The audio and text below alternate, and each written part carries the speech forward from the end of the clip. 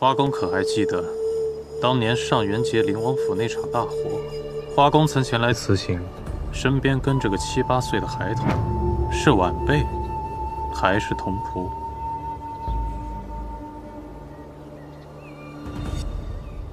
病人是你家娘子？是，先生放手医治便是。我想掌家，管事。我知道一条路或许能走得通，这条路能救我们，也能救祖父他们。我今天拿这些弃子，就是要给你们自由。真的呀？这天底下只有天生的男女，没有天生的奴婢。时乖命传，沦落至此。若能得到自由身，谁愿意为奴为婢呢？我说到做到。无论我祖母、父亲、母亲是如何说的，我沈七都会守约如初，不离不弃。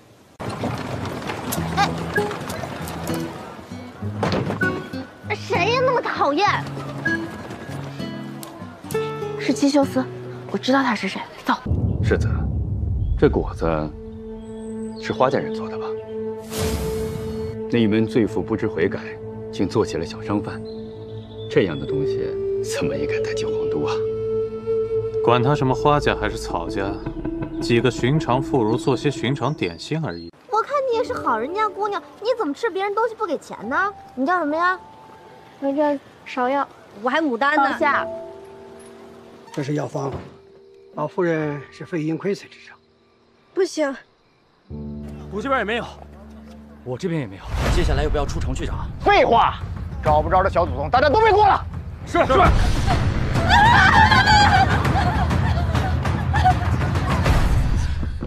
把你的腰牌跟佩刀留下。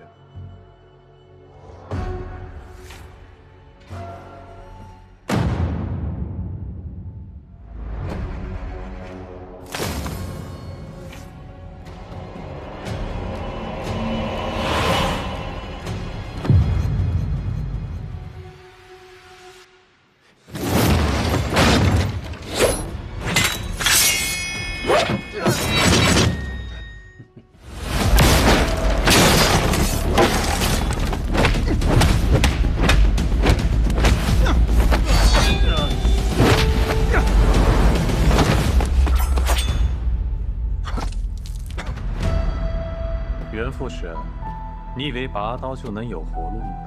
不拔刀，你会留我性命？不会。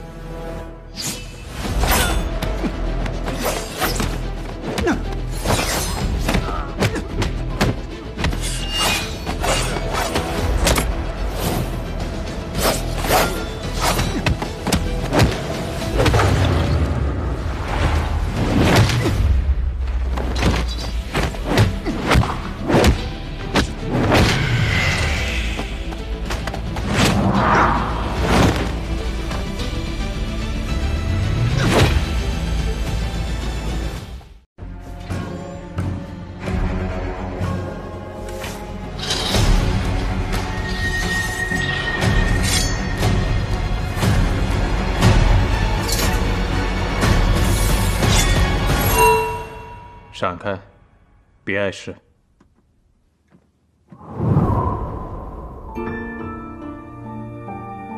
是他。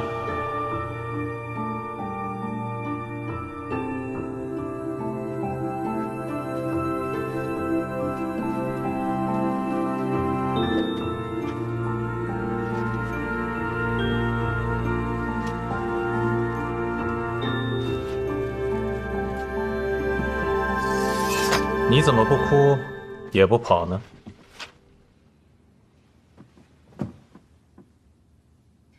普天之下，莫非王土。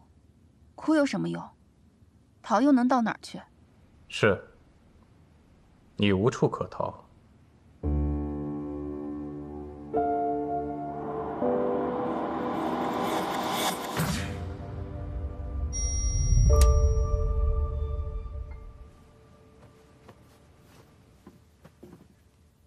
擦擦吧。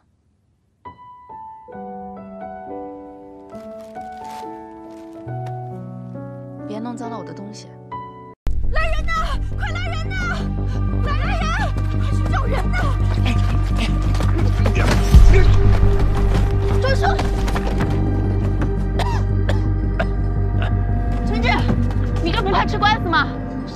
官司，你以为我不知道这钱哪来的？都是你们私藏夹带出来的。我敢劫财，难不成你敢报官啊？畜生！你这畜生！那我们打个商量，你把这些书给我留下。阎罗王面前没放回的鬼，这些书左右卖不成了，我拉回去便通通当柴火烧了，一把灰扬尽了。你便去告我也没凭证。你们这些下贱妇人，侥幸没被卖了籍贯，便该缩头受着，还想锦衣玉食，还敢同我理论？这么说，是没得商量了。给我滚！驾！丫头！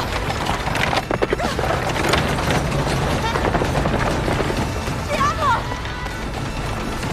七秀司端公可在？我有一桩天降的功劳要送与二位。驾！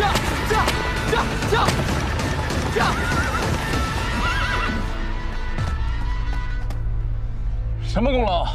你倒说说。那日抄家有金银财帛被我等夹带出来，今日我来自首。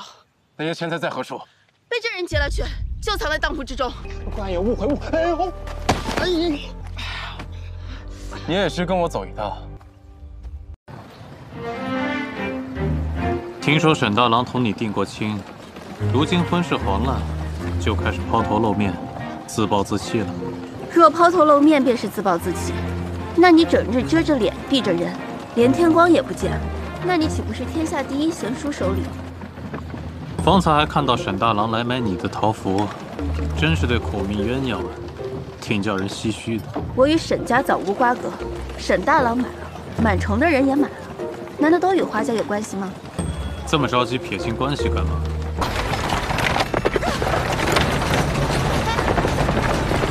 是丫头！七秀司端公可在？我有一桩天降的功劳要送与二位。驾！